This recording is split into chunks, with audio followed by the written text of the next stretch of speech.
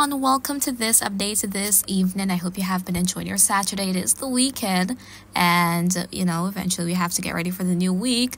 But how about the tropics? What's going on? Well, by the title, the thumbnail, you would have seen where I pointed out that we could see development soon. So I will be expounding on that later in the video. But for now, as we look at the infrared satellite imagery, we can see that it is quite active in parts of northern South America, Venezuela, Colombia, the northern Guyanas as well, and also the Caribbean. But not as much thunderstorms and convection as what we saw last night when I made that update video. But across some areas, there's been some afternoon showers and thunderstorms, even some heavy rain as well. So as we zoom into the region here, we can see that there is still some activity moving through. So there's still that trough in the area helping to enhance the showers, especially in the eastern Caribbean. So areas such as the ABC Islands, Puerto Rico, the Virgin Islands, and parts of the Lesser Antilles, especially the Leeward Islands, have experienced some heavy rain and even those thunderstorms. And this evening, some thunderstorms have developed across parts of Hispaniola, so Haiti and the Dominican Republic, some spots in Cuba, Jamaica as well, especially northern parishes. There were some heavy downpours and thunderstorms as well. Not much happening for the Cayman Islands, the Bahamas, Turks and Caicos Islands, and parts of Central America as we head to parts of western Nicaragua. And then within the vicinity of Costa Rica, Panama, there is some activity. Same thing for sections of northern South America.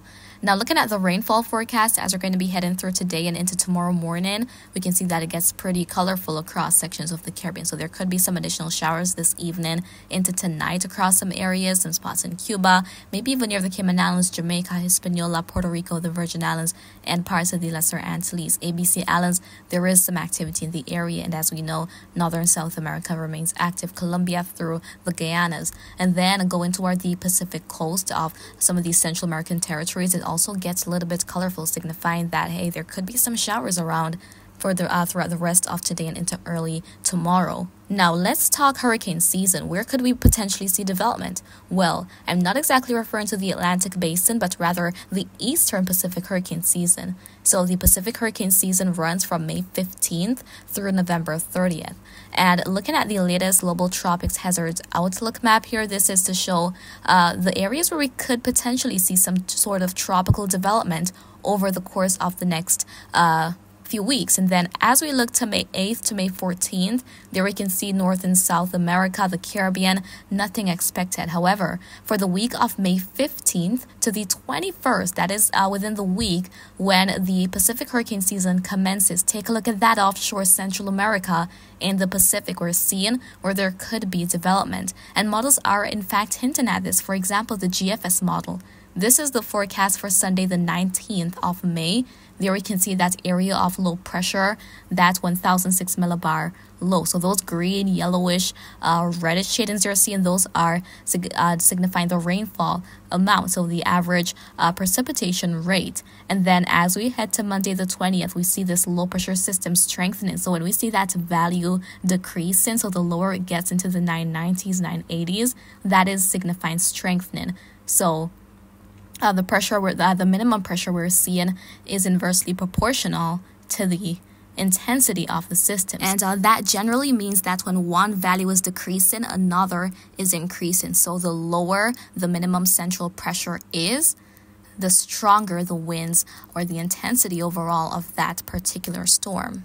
And the Canadian model is also hinting at this, so it doesn't go as far out compared to GFS, but through the 14th of May, there we can see that increase in all of that rain well offshore Central America. So we're definitely seeing the signs ahead, and ocean surface temperatures are well on their way. Look at this, 30, 31 degrees Celsius. Once other environmental conditions are conducive, we could definitely see cyclogenesis happen.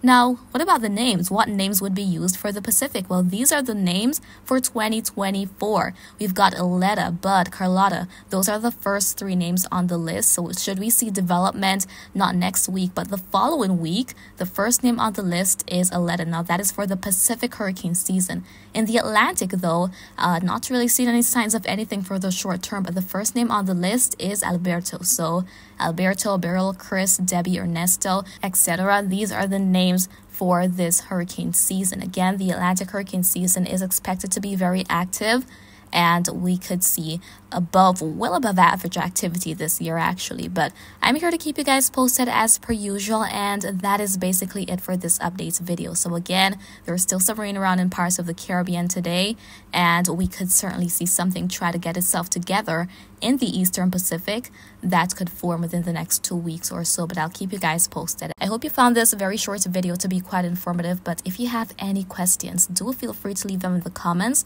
I will respond to you when I get the chance to do so, and remember to always be weatherwise.